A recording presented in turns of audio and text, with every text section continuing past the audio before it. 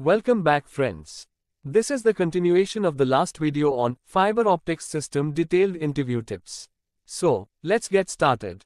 Fifth question can be on ISP and OSP installations. ISP stands for inside plant and OSP stands for outside plant. Let's see what are the common questions for inside plant installations. In telecommunication, the term inside plant is used for all the cabling and equipment installed in a telecommunications facility, including the main telecom racks, PABX or central office equipment, structure cabling system, LAN, WAN, CCTV, access control and grounding systems. Questions can be on cabinet types, fiber patch panels, connectors and patch cords including fiber testing and troubleshooting. Now, let's see OSP.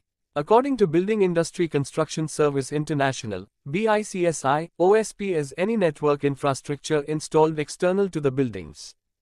Fiber can be laid underground or overhead.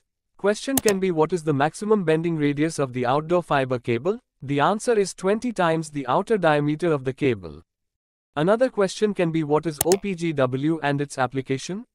An optical ground wire is a type of fiber cable that is used in overhead power lines.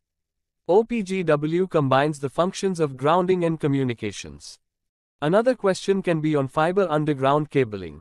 There are armored and unarmored fiber cables for outdoor installation. Armored cable can be buried directly in the trench for underground installation. Proper sand bedding and backfilling should be carried out as per the telecom standards. Unarmored cable can be installed using air blowing technique through HDPE duct. Air compressor of more than 7 bars pressure and pneumatic or hydraulic blowing machines are used for fiber cable blowing. Question 7 can be, what is launch fiber and its purpose in OTDR testing? The launch cable, sometimes called a pulse suppressor or dummy fiber, allows the OTDR to recover after the test pulse is sent into the fiber. Launch fiber is used to create the proper conditions for testing another similar optical fiber for faults. This method avoids undesirable variations in loss and distance measurements. Question 8 can be on fiber optics splicing techniques, OTDR testing and troubleshooting. The most popular fiber testing method is fusion splicing, where splicing loss is less compared to mechanical splicing. Mechanical splicing does not permanently join two fibers together. Instead, it precisely holds them together, enabling light to pass from one fiber to the other. Testing of fiber cable, OTDR testing and power loss testing. An optical time domain reflectometer, OTDR, is a device that tests the integrity of a fiber cable and is used for the building, certifying, maintaining, and troubleshooting fiber optic systems.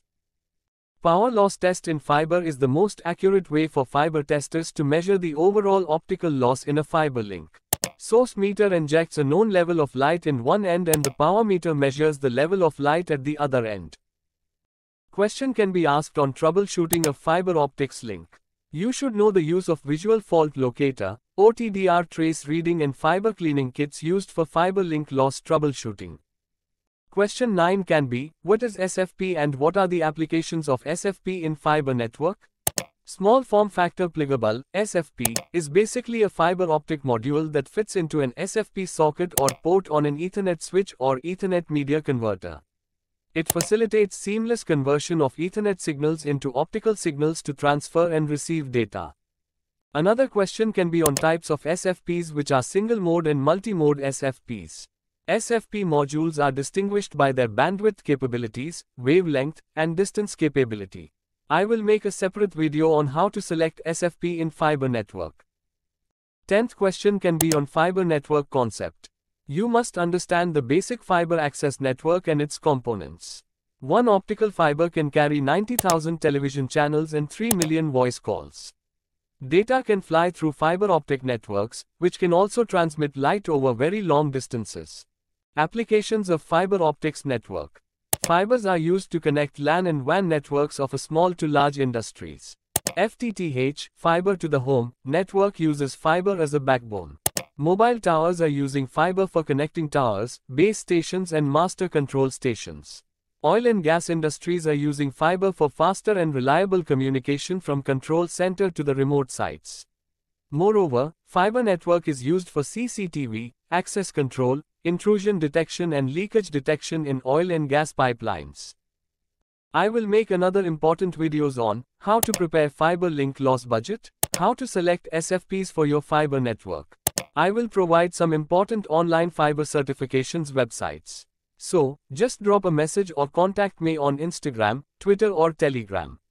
Thank you for watching this video.